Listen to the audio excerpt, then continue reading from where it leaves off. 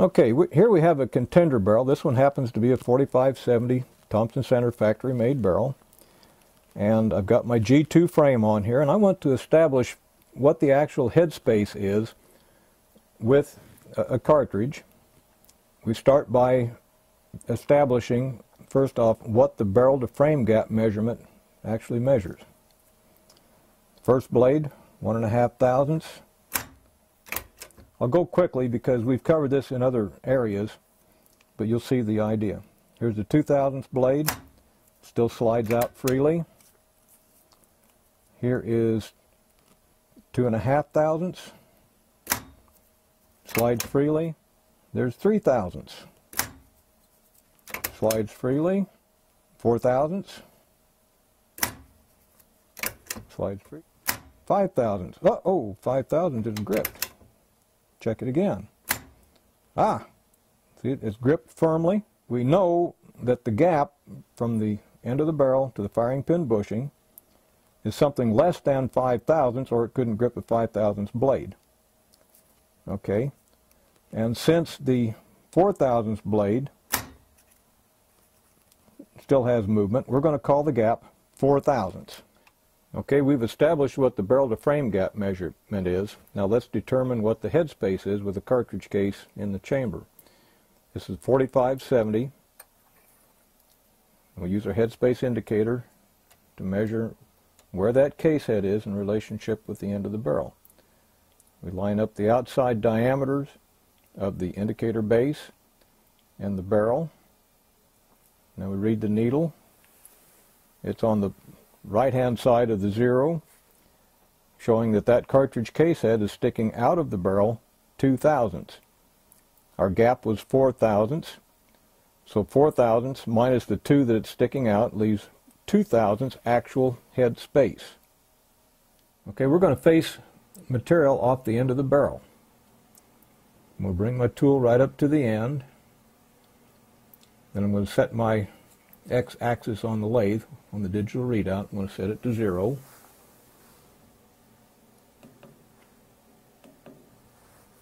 Okay, I'm going to now take 50 thousandths off the end of the barrel.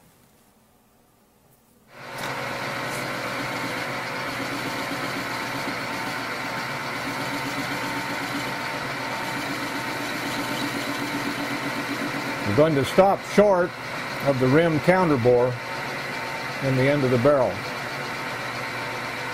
You can see we're getting closer to that part where the rim seats. We're at 30 thousandths now. Now we're going to go 50 thousandths.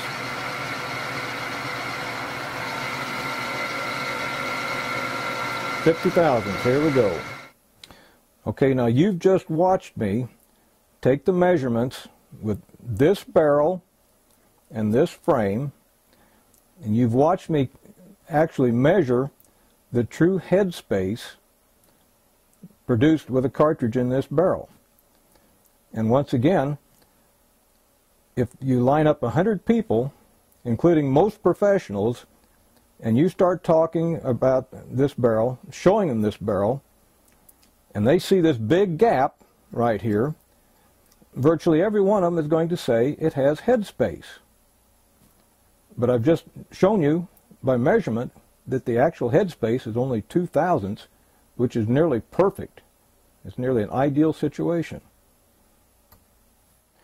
All right, now we've calculated from our measurements that the head space on this particular barrel, same barrel that we were working with a while ago, the actual measured head space is 2 thousandths. I've taken 50 thousandths off the end of the barrel. You can see all kinds of daylight through it. And this is to demonstrate that the amount of the gap has absolutely no bearing on head space whatsoever. I've taken 50 thousandths off the end of this barrel, and I'm going to use the feeler gauge set this time to actually measure from the case head back to the breech face, simply because I've got plenty of room to do it. Okay? Now watch. And I still can freely pull out the 2 thousandths blade. Let's for grins, that's a scientific gun shop terminology, by the way, just for grins, we're going to put a 3/1000 blade in there. Gripping it pretty tight. Yep. Once again, the 2/1000 blade. Actually, it's coming out a little more. Kind of hanging up just a little. Oh, I had two blades together. No wonder. Okay, there's 2/1000. There it is. Nothing tucked behind it. Slides right out. So our head space is still only 2/1000, but yet if you lined up 100 people and they looked at that barrel with the daylight behind it, that big gap, virtually every one of them, including most professionals, would say it has head space. But as you can see, there is no head space to speak of. It only has 2/1000. 2/1000 is perfect. My point is that the distance from the case head to the breech face is head space.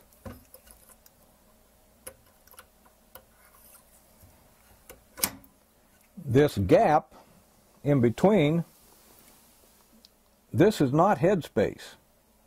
It has no bearing whatsoever on the stopping point for the cartridge when it goes into the chamber. And therefore it can be a little bit or it can be a lot. But this is not head space. This is the barrel to frame gap only.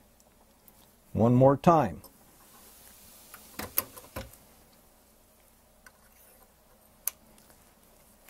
The cartridge case head to the breech face. That is head space. We've measured it. We calculated it that it's 2/1000. We've measured it with the feeler gauge set after facing this material off the end of the barrel, full 50/1000 off the end of the barrel. The head space has not changed. The head space is still 2/1000. This is what determines head space, the distance from the cartridge case head to the breech face.